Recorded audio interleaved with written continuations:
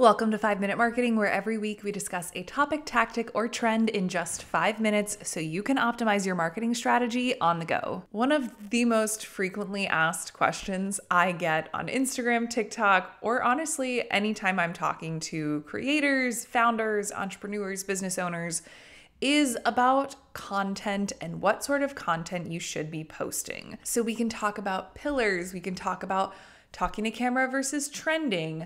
Today, I want us to look at your content like a pie and talk about the 3 types of content that should make up your entire content strategy. And these 3 kinds of content are in relation to how you attract and talk to new followers. But before we get into that, I'm Maddie Boumet, founder of Live Like Mad. Let's be sure to connect on Instagram and TikTok. You can find me at livelikemad.co. Really quickly, before I jump into the 3 different kinds of content, I just want to mention that I am speaking about them in the order of frequency. So what you should do most frequently to probably only once a week. So the first kind of content you should create is growth content. So this is content that is going to get new eyes on your page and ultimately grow your account. That's why it's called growth content.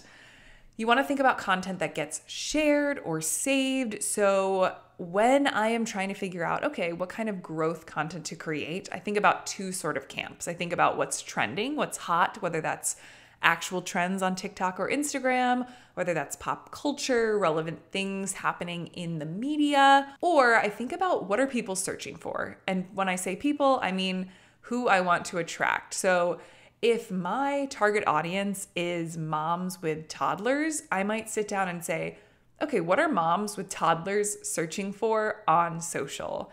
Are they searching for tips for bedtimes? Are they searching for X, Y, or Z? So that I can cater my content to appear in their searches. Now, I really quickly want to make a mention about your profile conversion rate. So with growth content, we're obviously looking to get more views.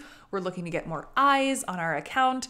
But knowing your profile conversion rate is a really good way to kind of gauge if that's actually working. So your profile conversion rate is essentially the rate at which you're converting people who come to your profile into actual followers. And we calculate this by dividing follows by profile views and then obviously timesing that by 100 to get a percentage. I like to say that like 10%, I'm doing an Alexa hand, is a number to aim towards. So I want to circle back to like, why is figuring out your profile conversion rate like important? And here's the thing, if you cannot convert people who are coming to your profile, you inevitably can't grow. So no matter how incredible your growth content is, if you're not taking those eyes and converting them into follows, what's the point of your growth content, okay? The next kind of content you are going to create is called nurture content. So this is where we're kind of warming our audience, we are building trust, we're establishing ourselves as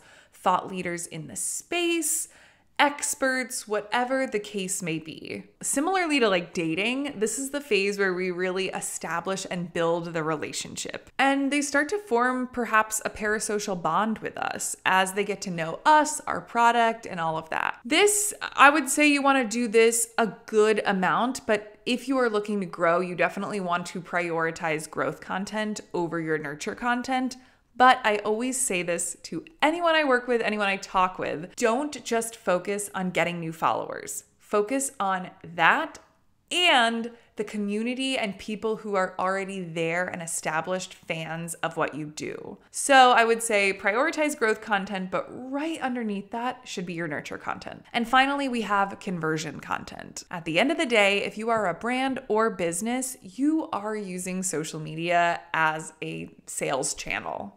So conversion content ultimately sells your product and makes that conversion. So it converts them from a follower to a paying customer. Now, conversion content, we don't want to strictly sell. So this is maybe a once or twice a week kind of thing. We just talked about 3 types of content you can create for social. So